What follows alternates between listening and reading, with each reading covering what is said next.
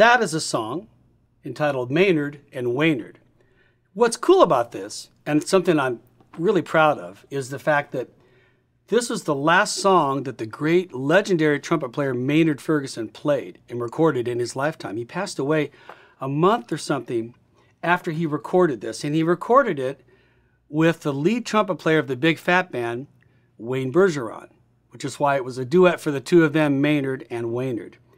Written for two trumpet players initially.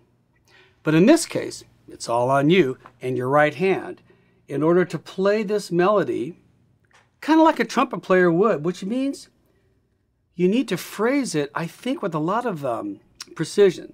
So the melody goes in the, pick up to bar 9. You see how the long, short.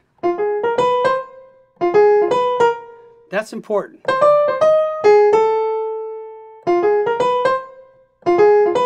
So this is just essentially a blues in the key of F. But there's a lot of little nuances that you're going to want to deal with, especially the bass line of your left hand. Your left hand is the entire rhythm section for this piece. There's no drummer. There's no guitar player going chink, ka-chink, ka-chink, ka-chink, ka-chink. It's just you going.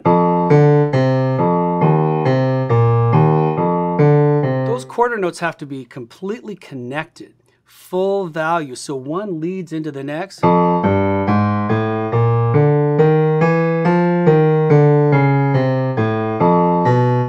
I would really recommend getting a metronome up and playing that bass line with the metronome. See, our tempo is 144, okay?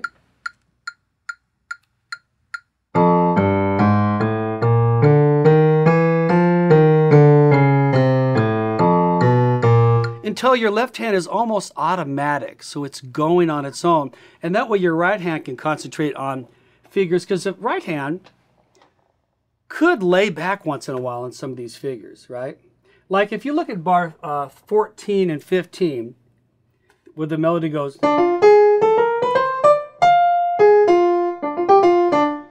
you might be able to pull back on that.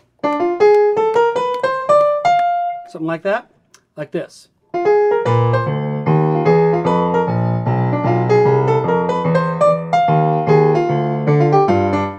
That's what a horn player might do to a lick like that. You don't have to do it, but it's an option. You probably aren't going to use your sustain pedal very much in this piece, but there's a couple places where you can see we've indicated, like at bar 5, 6, 7, we go.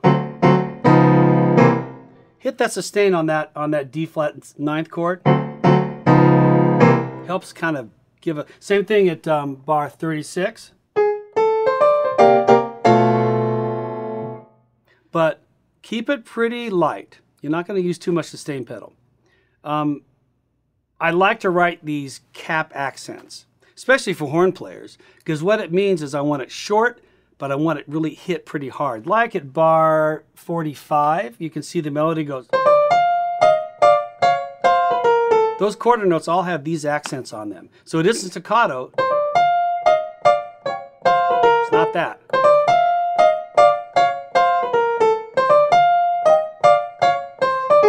Same thing at bar 57 in the left hand. You answer the melody with these hits and think like a trombone section would. Bop, bop. It's not short, there's a little more length on the note, but it definitely is hit hard.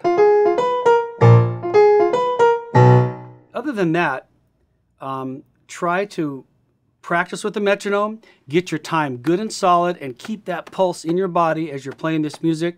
And that's the key to an effective performance of Maynard and Waynard.